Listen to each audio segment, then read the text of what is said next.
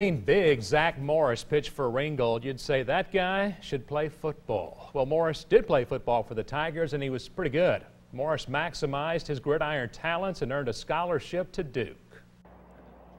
Zach Morris looks like a college football player right now, standing 6'5" and weighing 285 pounds. Well, usually playing defensive end, people would run away from him. You know, Zach is at a point right now where he's squatting over 500 pounds, and you know he's benching close to 400 pounds. You know, he's just a strong, tough kid. Morris has been a monster on the mound for Ringgold this year as well, where he hasn't lost a game. It amazed me that he can get his arm back into the correct slot with pitching, but he can. Most of our pitchers getting loose for a game, they want 30, 35 pitches.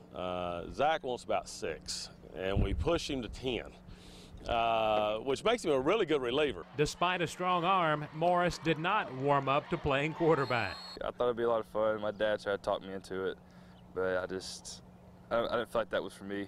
Back in February, Morris signed to play college football at Duke, where he plans to major in pre-med.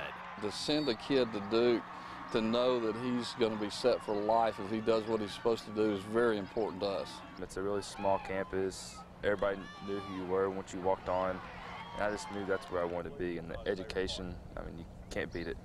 Morris will leave for Duke on May 12th, so if the Ringgold baseball team is in the playoffs, Morris will be in Durham.